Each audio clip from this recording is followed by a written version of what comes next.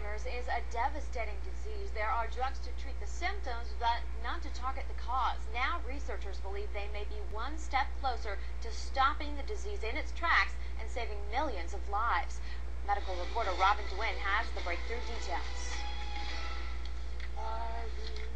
Like many families, Jim and Louise Arnold know Alzheimer's disease all too well. With his wife close to his side, Jim has been fighting the debilitating disease for nearly 5 years. It's been difficult at times. Sometimes it isn't easy to remember why he's having trouble understanding. Now researchers at NYU Medical Center are working on a vaccine that may help Alzheimer's patients like Jim. The vaccine works by removing clumps of protein in the brain that kill the neurons responsible for memory. The more you have of these tau aggregates in the brain, the more severe your dementia is. The vaccine stimulates the immune system to produce antibodies that attack the protein. These antibodies would get into the brain and they would clear the tau aggregates and your memory would improve.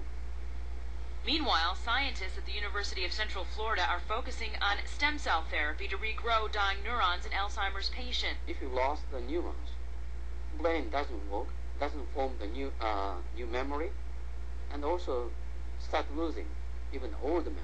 By lowering a chemical link to Alzheimer's, scientists create an ideal condition for stem cells to change into neurons. If we transplant a stem cell, we should be able to recreate part of the brain and help patients like Jim continue making memories.